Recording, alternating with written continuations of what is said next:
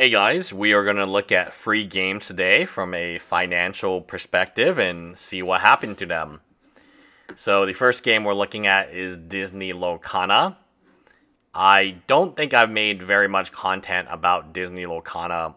I think it was fun to play, it's fun to open as a new game, but the long-term sustainability of Disney Lorcana, I question.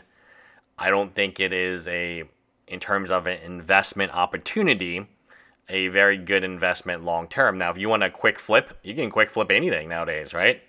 Just a matter of how fast you can flip it. The box prices have dropped. This reminds me a lot of One Piece, a lot of MetaZoo. A lot of people hype this up as an investment opportunity. I would even go so far to say Magic the Gathering, Yu-Gi-Oh, and even Pokemon boxes. You got to be very careful what box you pick. One day you're picking Chilling Reign. The other day it's Evolving Skies. The other day it's, a set that no one wants, right? It's Battle Styles. Those sets came out at the exact same time. And when Battle Styles came out, they didn't know that this is better or worse than Evolving Skies. I mean, people opened Battle Styles because that was the new set. Every new set looks shinier than the last set. So in terms of where I feel like this is heading, and in terms of, in investment opportunities, I would say there simply is not that many investment opportunities available in card games. And instead of buying this, you are better off investing in stocks of some type. Again, I'm not going to give you financial advice on stocks because I don't know it very well. If I did know it really well, I would tell you. But I know that in times where people don't know what to do, Warren Buffett said this, put money into just the S&P 500 and let it ride out. And again, without having done much research, that's exactly what I decided to do. I put money in the S&P 500, and the graph is the reverse of these charts, right? The graph is up, up, and away. I'll show you the S&P 500 a little later from my own money that I made. I probably made over $180,000 in the last year from the just S&P 500 alone in stocks. So they've done that well, right? I mean, how do I afford my collection? Well, I own a law firm, which is doing really well. We just signed a new client. Could be a huge client for us. We do immigration and patent? So this is the immigration. He has 10 potential employees he wants to bring over. Could be a lot of money. We'll see how the first one goes. And I own a marketing agency. We do less marketing than we did before.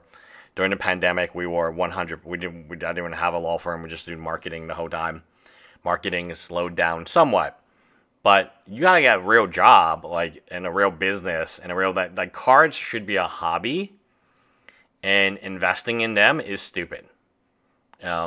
Because they will never the time that you put into your hobby will never be more than a lawyer's billable hour per hour.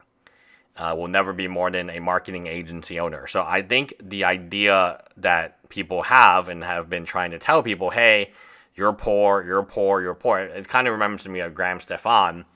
Invest in FTX. Invest in these Yugioh Bank and all these other crypto coins. It's not going to work for the simple fact that by the time they tell you that advice, everyone's done it already. It's like, how can I say, I've made a lot of money on stocks this year. A shit ton of money, an unbelievable amount of money. I put money in this stock called PDD. It tripled in price. Just over the last 2 years, it tripled in price. Out of the blue. I put money in Facebook. That's doubled in price. ExxonMobil has doubled in price. There are some banger stocks out. And this is just I started this fund to kind of compare, if I put, at the time, $350,000 into a home, $350,000 into a Magic the Gathering collection and sealed, $350,000 into Pokemon, where would they be today? And I can tell you none of them are at $645,000 right now, minus the stocks and bonds. I do have some bonds, right? This is just kind of a fun account that, I was doing an experiment for it, and it has output. If you have stocks, they've gone up over the past few years. Now, I can't really tell. Again, I'm not an expert in this field. I can't tell you why, but every dollar I put in has delivered. This is ExxonMobil 119%, UPro 56, and then you look at One Piece. Where am I better off putting my money as an investment? If you love One Piece, like I do, I actually have some One Piece cards coming in the mail on Monday. We'll probably do a package opening on that day if I'm not too lazy. So I actually have some One Piece coming in on Monday, secret rares, SRs, and so on. And at the end of the day, like when you want to start a family, when you want to date, when you want to have a kid, and we are 5 weeks, 6 weeks away from the expected due date of birth date. It is definitely something where you got to make better financial decisions. Investing in card games is not, for most people, for 99% of people, is not better than investing in stocks and bonds. Now, if you own a store, okay. If you are a YouTuber or an influencer with subscribers, okay, I get that. That definitely makes sense because you're charging more money for a premium. So you're getting more money is what I'm saying. Like, you don't need to really worry because that's your business. So if this is your business and this is a full-time business, for a lot of people it is. This is a full-time business for you. Got ya. I 100% respect it and understand it. But if you are just a Timmy, if you will, if you're a mother effing Timmy and you're thinking this thing is going to get you rich, it's not. It's not. I mean, it's barely better than crypto, honest to God, in terms of risk profile. And then, we talk about Disney Lorcana and we talk about One Piece dropping, but the OG drop is this MetaZoo thing. People were paying $8,200. Not just one, multiple people were paying $8,200. I mean, what the hell can that buy you today in MetaZoo, right? I mean, holy man, that might buy you like 10% of the company. 50 or 5% of the company, easily 5% of the company on the current company valuation and bankruptcy. So, I mean, I'm just kind of a little baffled as to like why people continue to say this is a good investment. This is simply put, it's really not a good investment in my personal opinion. Compared to stock, you have to compare it to something. It's called cost of opportunity.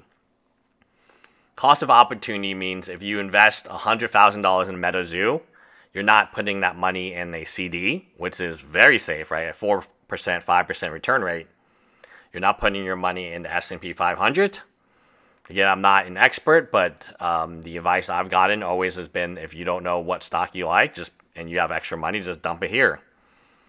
You can invest it in your family. You can invest in your business. I'm always a big proponent. So unless your business is selling cards, I don't get why everything's got to be an investment in this field. I just really don't.